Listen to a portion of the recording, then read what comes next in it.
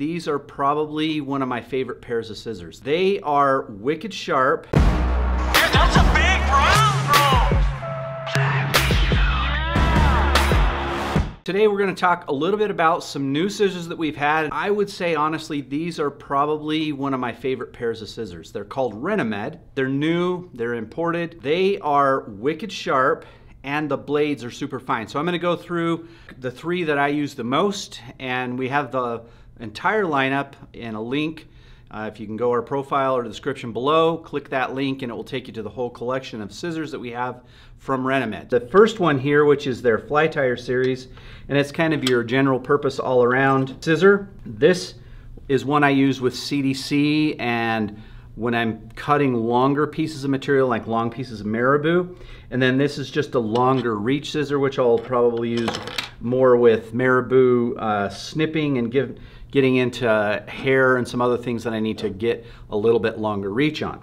Okay, so when I'm looking at scissors for my personal use, I look at three things that will help me determine whether or not I like a scissor. If you want to look at, I've got a previous scissor video where I talk about a bunch of different scissors and kind of compare them. It's an older video, but the same concepts apply. So the first thing that I look at, and probably the most obvious to most fly tires, is going to be the sharpness of the blades. So if the blades are not sharp, they will not cut and do what you need to all around. That's probably the biggest differential with most fly tires that you're going to see, is that ability to cut sharply.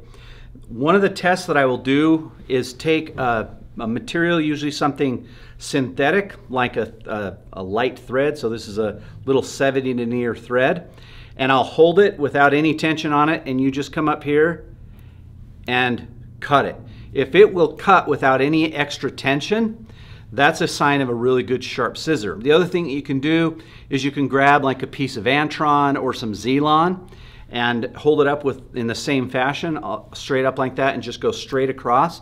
And if it cuts all of those evenly without leaving any stragglers, again, that's going to be a good sign that the scissor's really sharp. So the second thing that I look at when I'm looking at scissors is the blade width. And by width, I mean this way. So the thickness of the blades. And combined into that is the point, how fine of a point. So right here, I've got the Renomed scissor, and we're going to compare it to another scissor that's not as fine a point. You can see that there's actually a fairly big difference between the Renomed, which is a very thin, fine width scissor, and versus another average pair of scissors. Now the nice thing that you get with the Renomeds here with that is that if I'm going to be tying flies and I have a piece of material, piece of hair, thread, whatever, that's sticking up out of that I need to trim from this fly, what I want is I want my scissors to get as close to the surface of that material as possible and cut it off. So the only way that's going to happen is if I've got a very thin, fine point. That will allow me to get in very tightly and get that material trimmed off as close as possible as I can to the fly itself. So beyond that, those are the two biggest things. The other thing that you look at is durability. So in other words, how long will I be able to tie with these scissors before they go dull? Now again, we've only had these for a few months.